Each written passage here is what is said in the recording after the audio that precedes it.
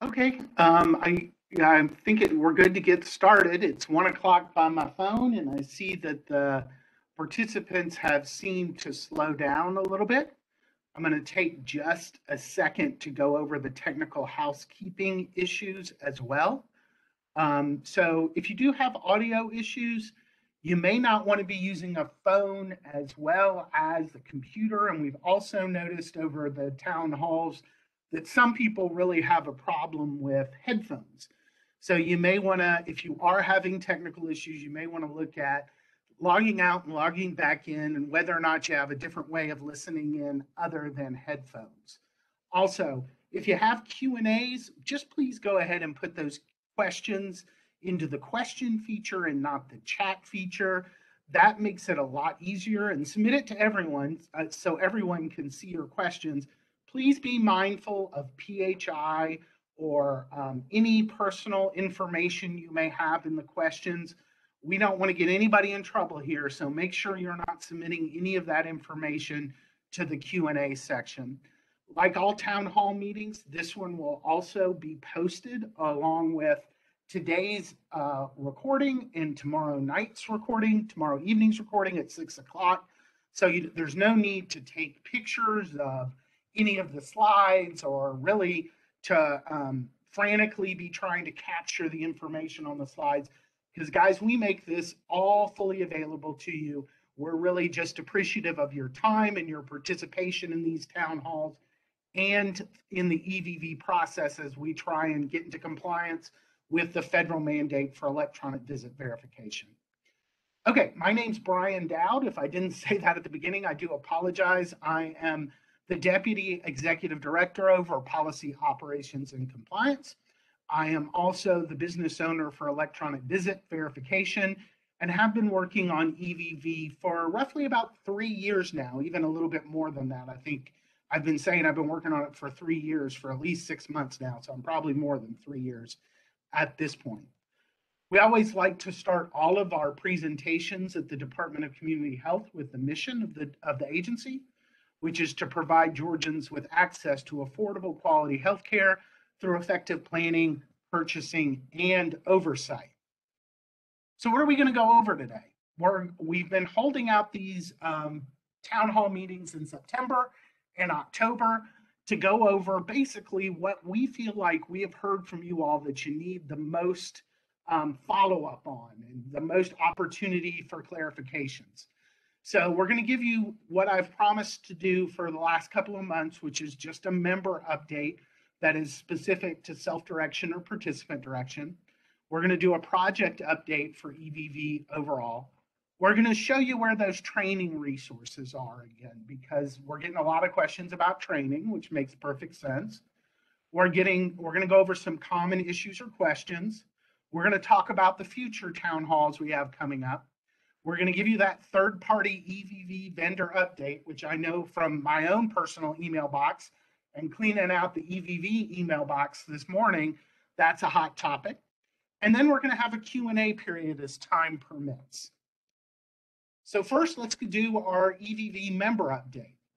So the first thing we want to talk about is for self-directed or participant-directed individuals, and we have gotten feedback from you guys that we call self-directed, participant-directed in some other programs. And it's all the same thing for us. We're talking about those folks who use a fiscal intermediary and hire their own staff. So we have extended the deadline for the fiscal intermediaries and self-directed members to November 1st, 2021 for the mandatory claims edit. This only applies to self-directed or participant-directed members who are using one of the state's FIs, which are now 2 FIs, and we'll talk about that in just a minute. And we're doing this to allow individuals some additional time to be trained on their new fiscal intermediaries EVV solution and operational process.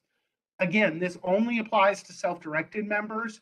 We are fully expecting the mandatory claims edit to go in place for traditional providers at the end of the month as of October 1st, 2021.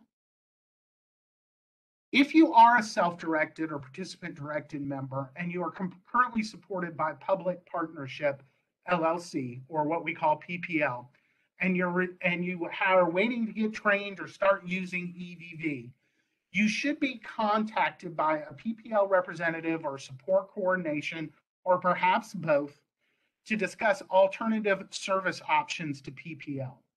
PPL is no longer going to be a fiscal intermediary in the state of Georgia. They have decided that they no longer want to be one of our FIs, which means that if in order to continue with self-direction or participant direction, you will need to switch to one of the fiscal intermediaries that remains, which are Acumen and Continuum. And they are all very much aware that there will be this transition, and they are working with the Department of Behavioral Health and Developmental Disabilities. There's just slightly over 100 members who are supported by PPL. We do have spreadsheets and contact information of each of those members. And our department, DCH, and especially DBHDD, is working very intently with support coordination and these members to ensure that they can be transitioned over.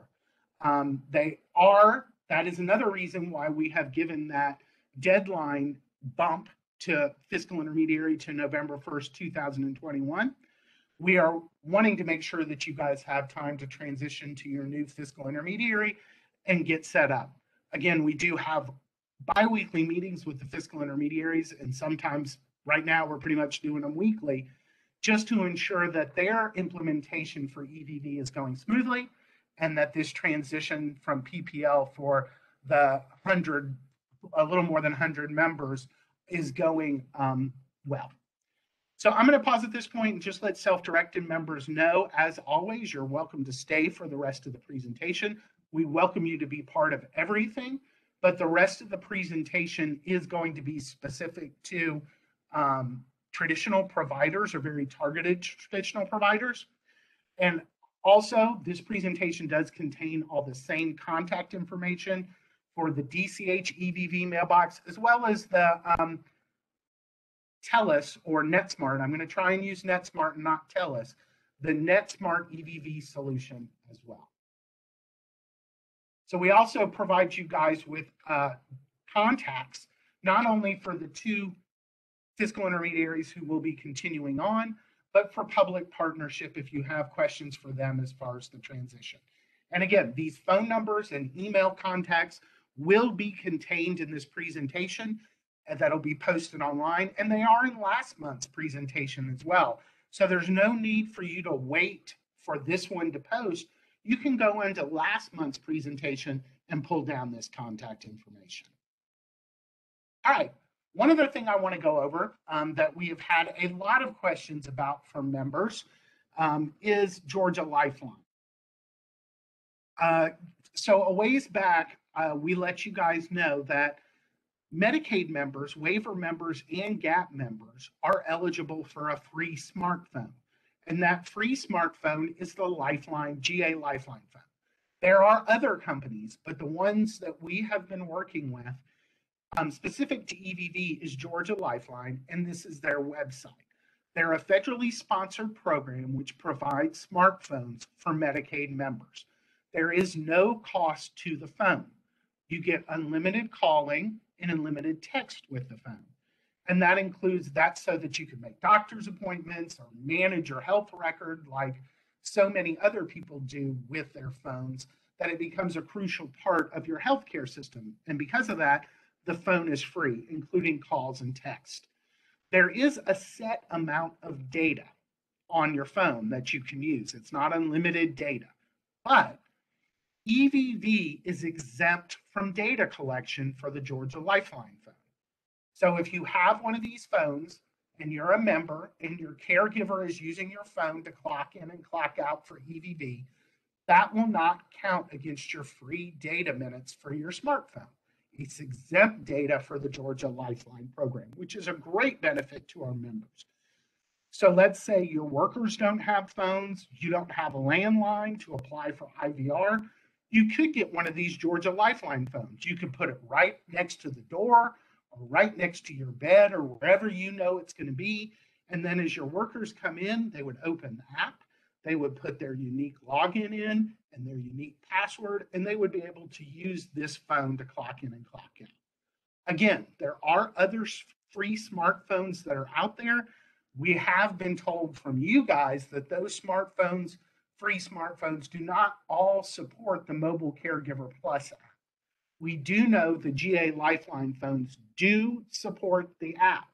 So if you get a free phone from Georgia Lifeline, you can operate EVV off of that free phone. All right, let's talk about some project updates now. Hold on one sec. I gotta, throat's a little dry. Hold on one sec. Okay, where are we? So we are past the July 23rd mandatory registration date. I'm very happy to say that almost, I think we're at about 90% of providers, 88 to 90% of providers who are impacted by EVV is registered. We got past the August 31st, 2021, successfully submit one claim per ID. We are looking at that right now because it does appear that there are several providers who as of yet have not submitted a claim. And we're looking at putting some providers on prepayment review as of next week. October 1st, 2021, which is just 2-3 weeks away at this point, is our mandatory claims processing date for traditional providers.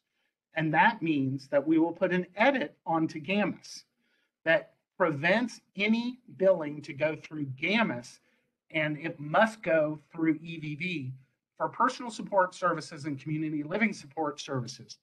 The codes that we have on the front of our web page, our internet page for EVV processing.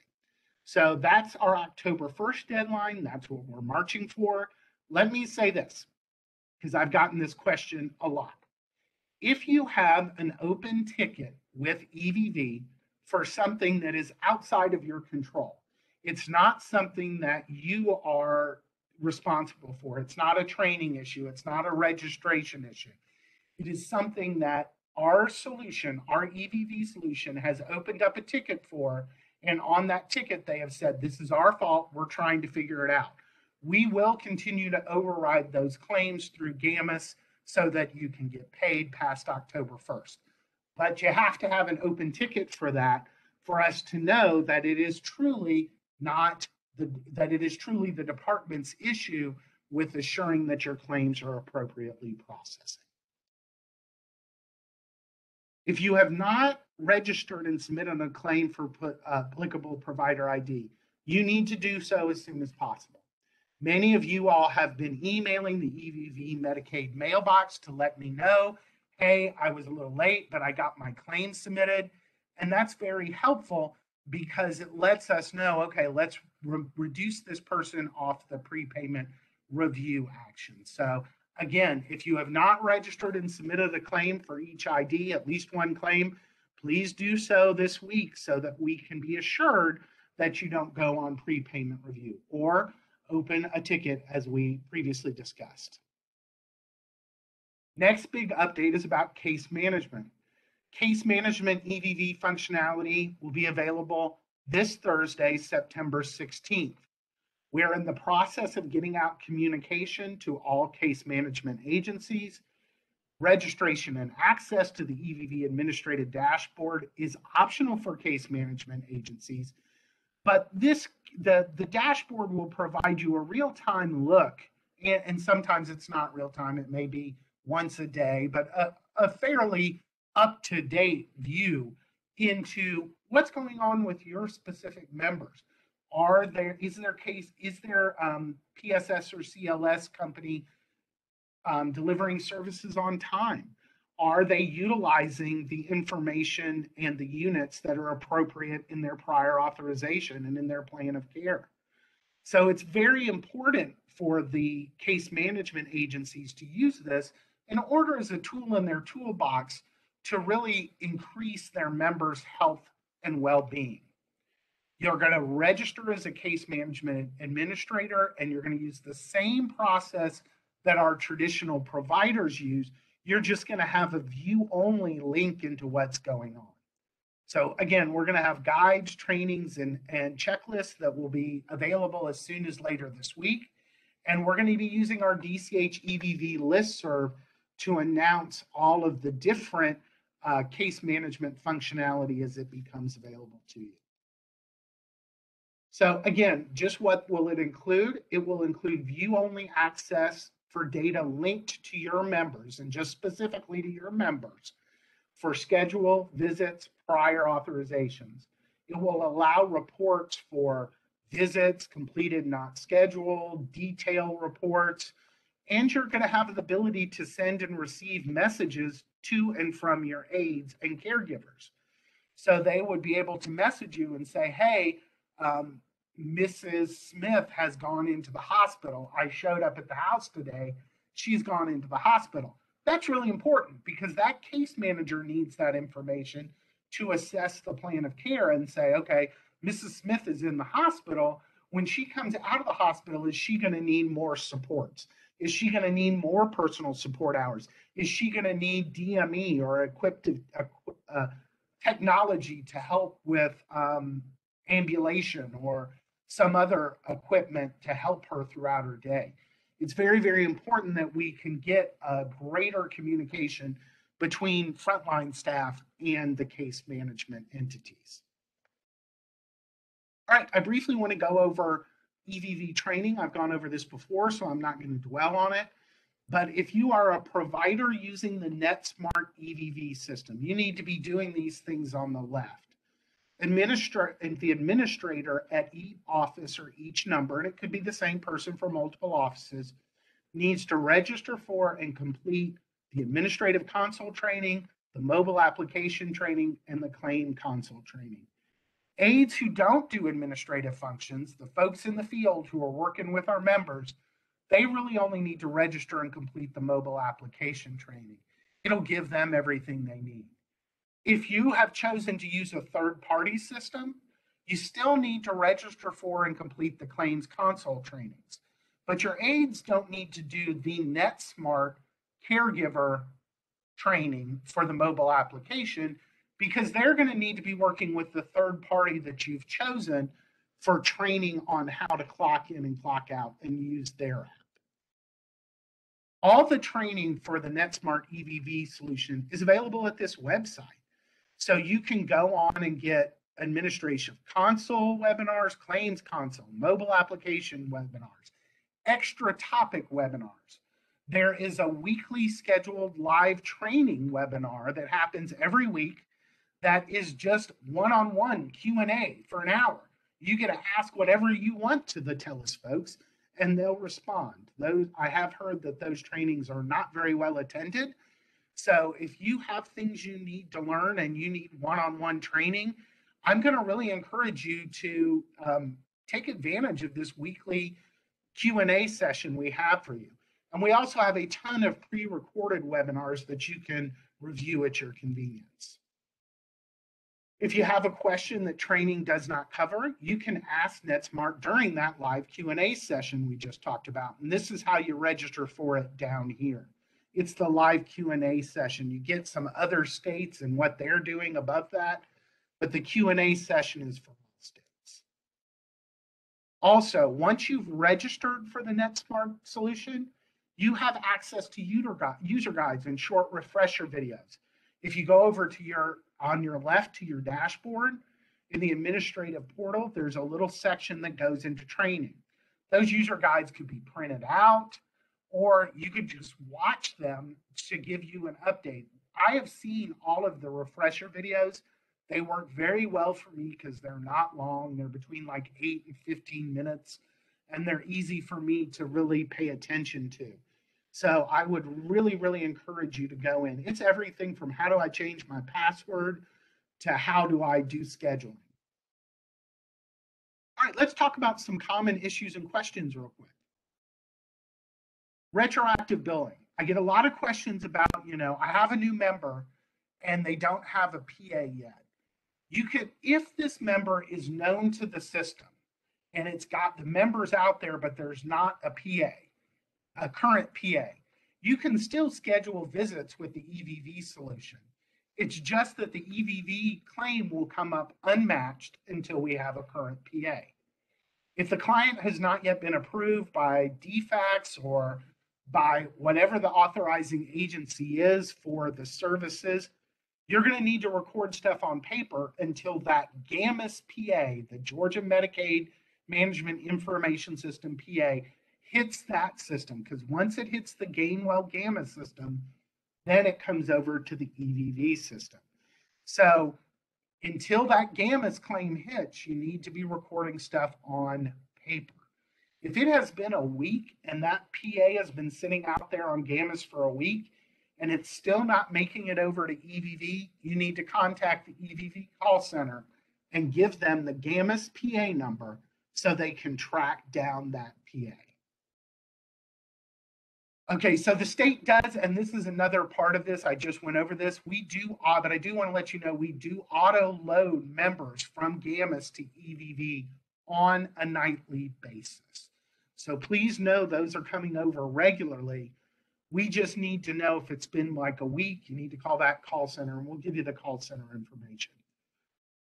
I'm getting a lot of questions right now about family caregivers. I probably answered 20 or so in the last 10 days. And it's important to know that we did expand to family caregivers in the Appendix K, which was our public health emergency declaration for expansion of services in home and community-based services. So nothing has changed about that Appendix K authorization. It is still in place for the public health emergency. We plan on telling folks 90 days out when we know that the public health emergency is going to be ended. We will do the same communication to our members to give you guys more than ample time to make any sort of arrangements that are necessary. Third-party integration. We're going to go over where the third-party integrations are at this point in just a minute. But it's really important that you are able to talk with your third-party vendor, to talk to them about where they are in the integration process, making sure that they will hit the 10/1 deadline to have claims cut over. I do want to let you guys know the TELUS system is open to you to use at any time. So if you do make a decision, because I get this question quite a bit lately, that I'm not going to use this third party I was going to use anymore. Is it okay for me to use the TELUS system? Yes. The TELUS system is free of charge. And like I've been saying back since the first meeting in November of last year, the EVV NetSmart TELUS system, the state of Georgia has made available to you to use at no charge. You can switch over to that TELUS system at any time. We just also made it available that you could have third-party integration if you want. We were not one of those states that said you must use our system or you must go out and pay for your own system. We provided options and say, hey, whatever you want to do, you are able to do. Third party is subject to the October 1st, 2021 mandatory claims edit, just like every other provider. So you really do need to be checking with them. I've gotten a handful of questions in the last week or so that have asked me to contact your third-party EVV vendors. I'm not going to do that because I don't have a relationship with your third-party vendor. I have a relationship with our third-party vendor, which is the NetSmart TELUS system. But when you enter a relationship with that third party, excuse me, that became for you to manage with your third party. Now, if you have a question, concern, or comment about NetSmart, the one that I have a contractual relationship with, I'll be more than happy to answer that through the EVV website. But I'm not going to negotiate or talk to your chosen third-party providers. That's something you're going to have to do as the contract holder for them.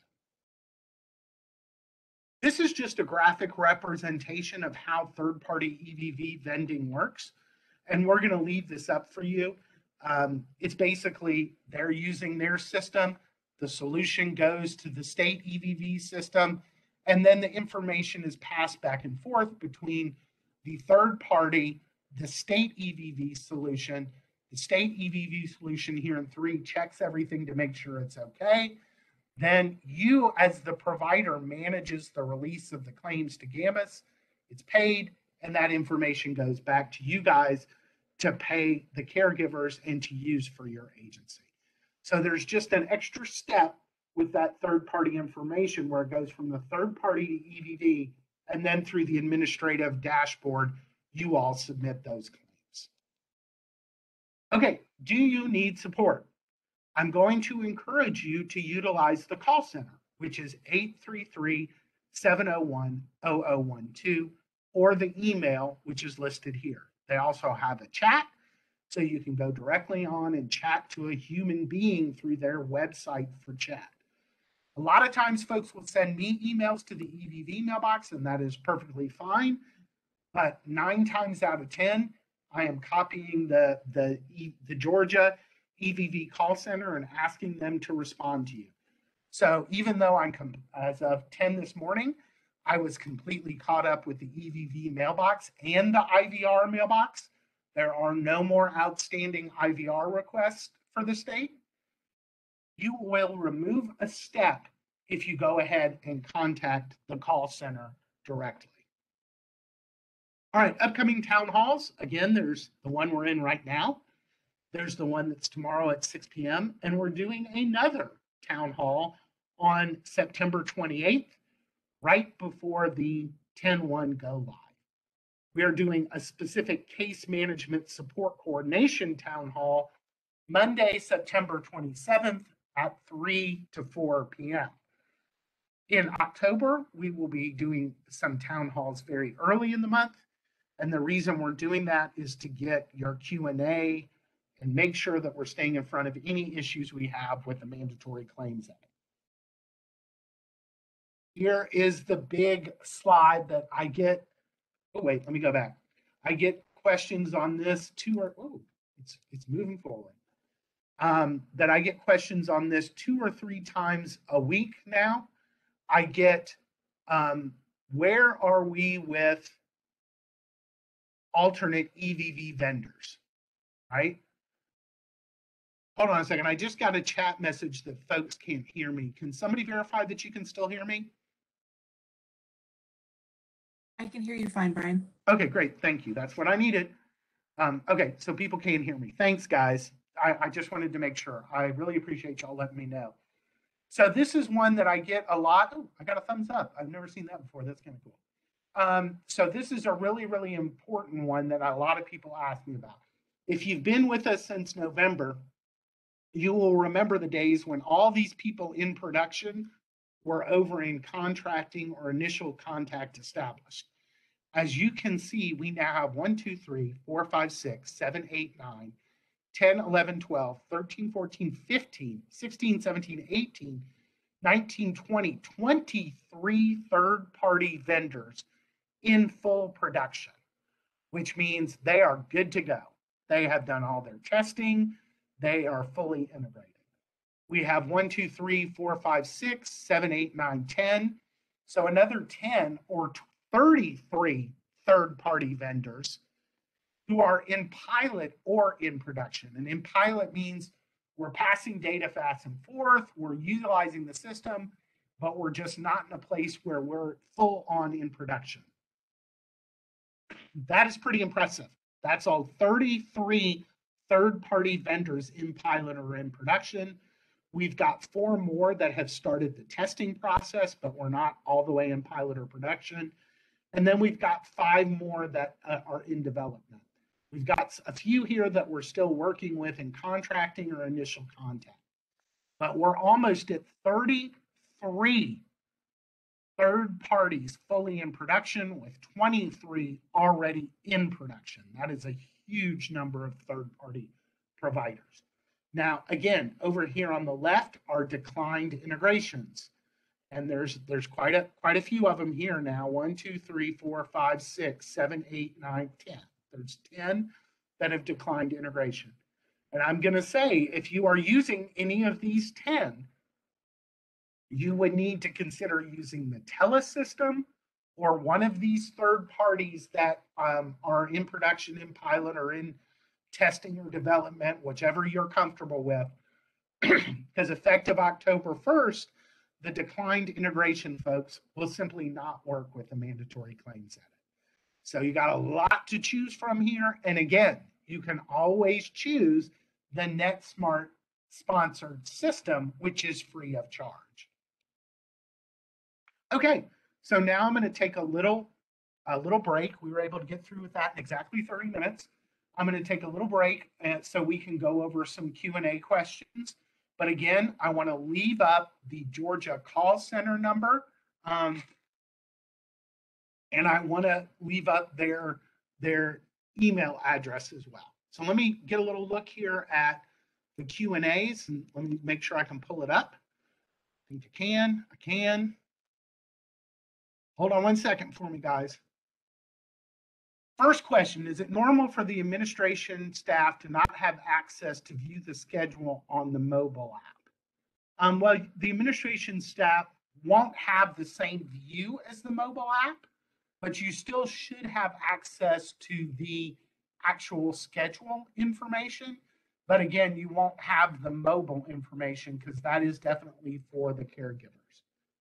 Is there a list of known issues with TELUS? We had an issue with units calculating incorrectly, and it turns out it is a bug already known to TELUS. Is there a record of known of what bugs can be provided to us? So we do have a tracking mechanism for all tickets. There's not an overall listing of tickets. There are some major things that we have open issues with that we are very confident will be resolved by the end of the month. I'll go back and look and see what the units in calculating incorrectly is. I do want to let folks know, as I've talked about for the last couple of months, we will be using Medicare rounding rules.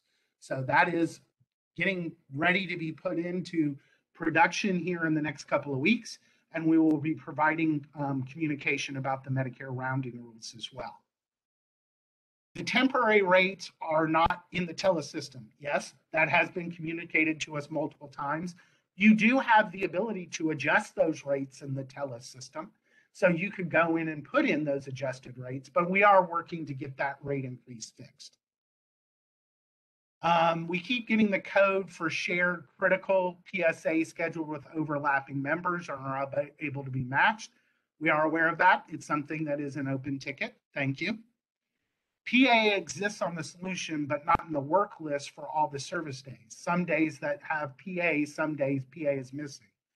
What do we do? Call center notified is not resolving.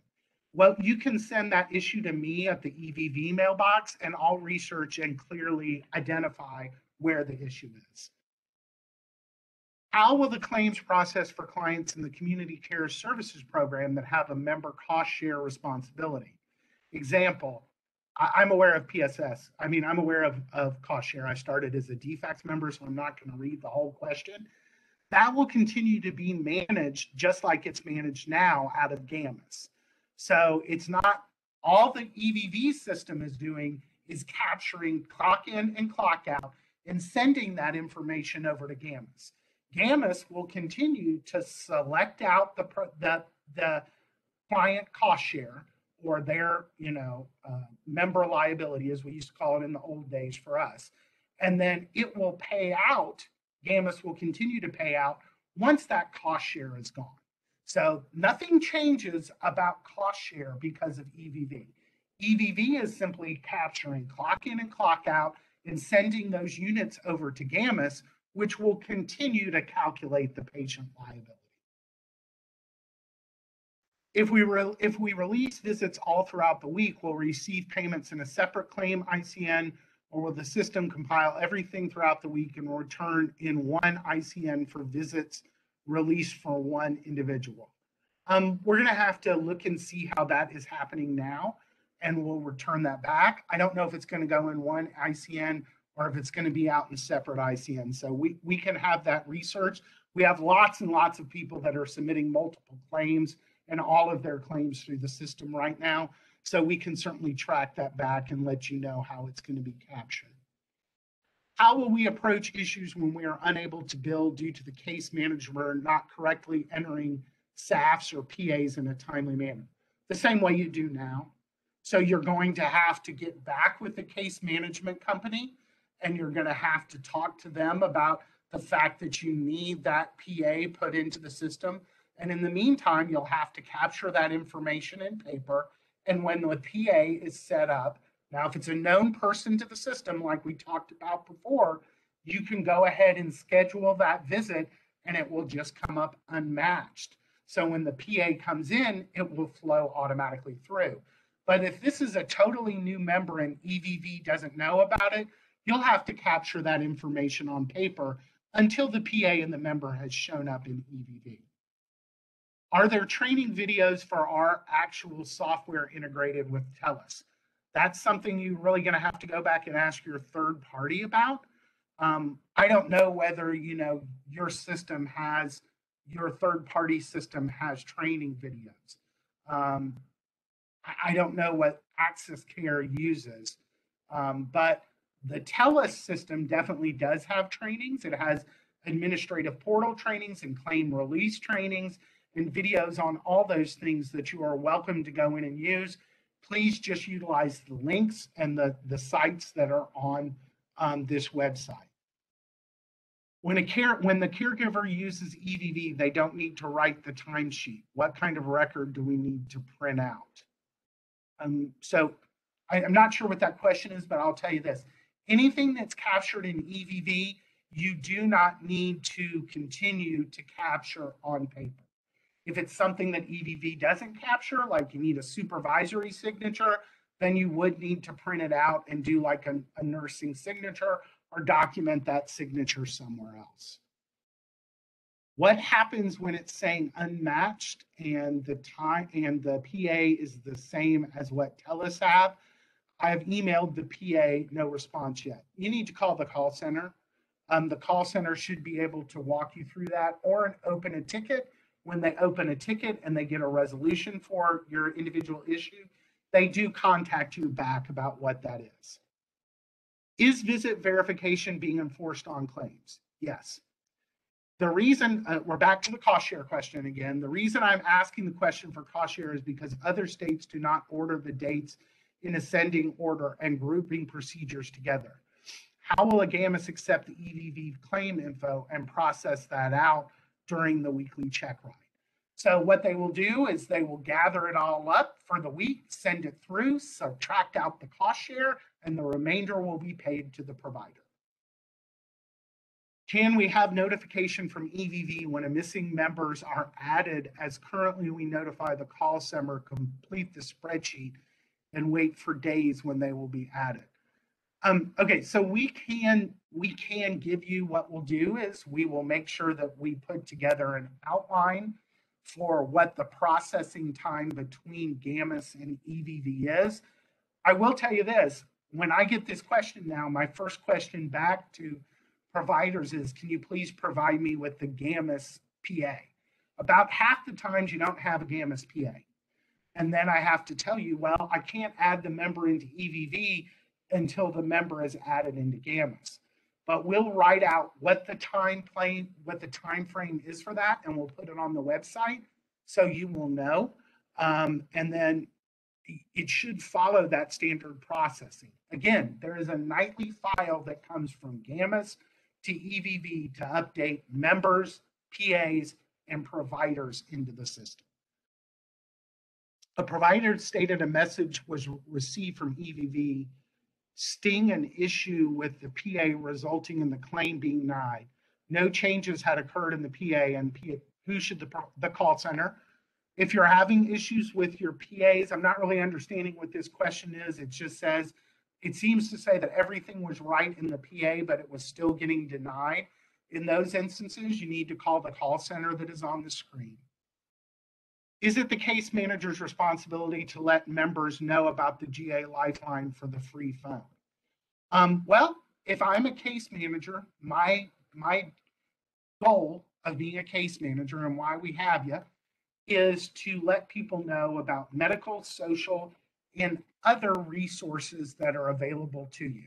And that may be waiver services, it may be community services, it may be LIHEAP, so you can get your utilities paid. So I would certainly say that's definitely a toolbox, and we would expect our case managers, as we do with all resources that are available to our members, to make them aware of what's going on out there that could benefit their lives. We use some member service days for test billing. GAMIS denied the rest of the service days when done through GAMIS. I'm not really sure what that question means, so if you want to email me directly, we'll be happy to get back with you and discuss it with you, and then we can get a resolution. If we release visits all throughout the week, we will receive payments in separate. So we've already answered that question. I don't need to read that one again.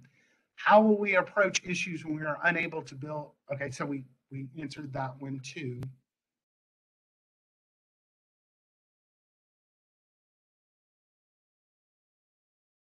Wait, I want to make sure I didn't answer this last question. How will we approach issues when we are unable to bill due to a case manager not correcting in a timely? Currently, we send those ICNs to be overridden with proof that we have been trying to get them updated. We will no longer have that option since we have no ICN. So I think I need to talk to you one-on-one. So I'm going to make a note because we've gotten several questions here. And I just want to kind of get a better understanding of what's going on with your provider agency, because there's some issues here that I am interested in.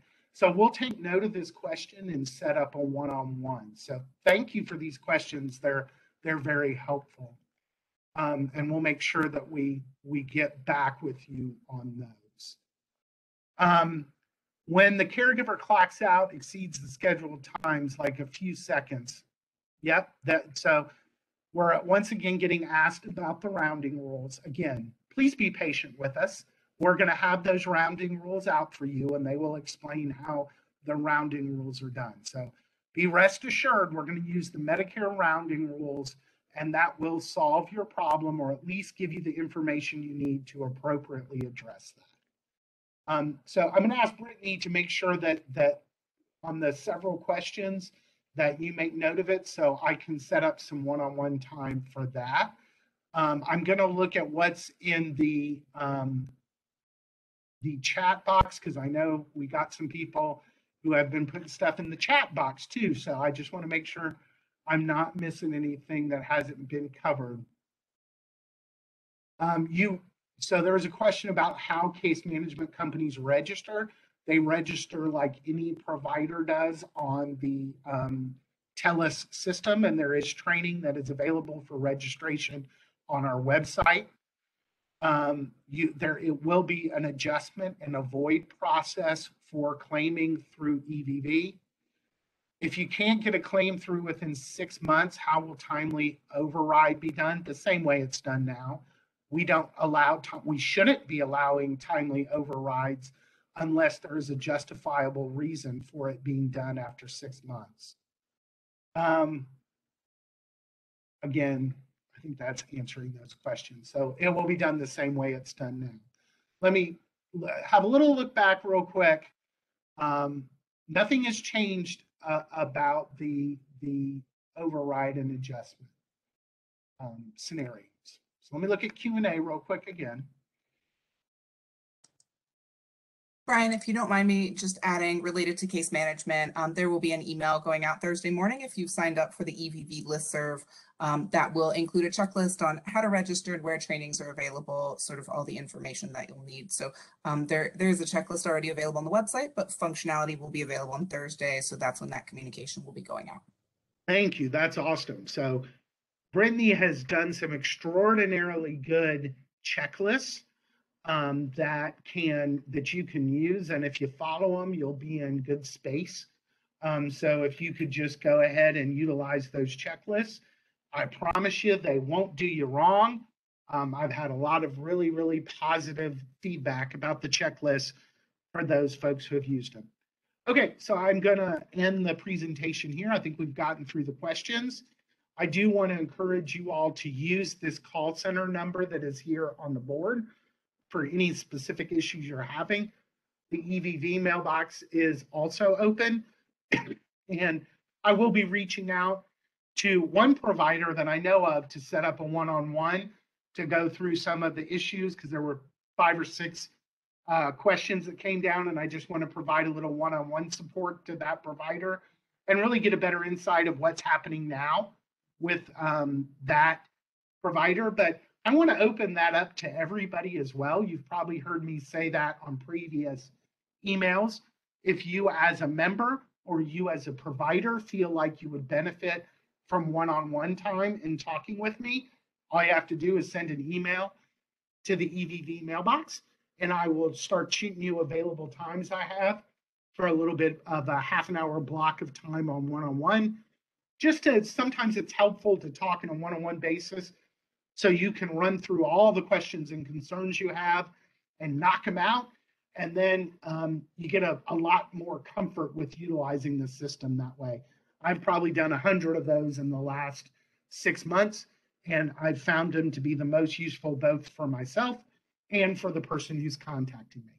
So again, I do want to encourage you if you need to do that. And Brittany just put the EVV mailbox in the chat for you guys. So with that, we're going to go ahead and close out today's town hall. I want to thank you very much for joining us today, and I hope you have a wonderful Tuesday. Have a good day, y'all.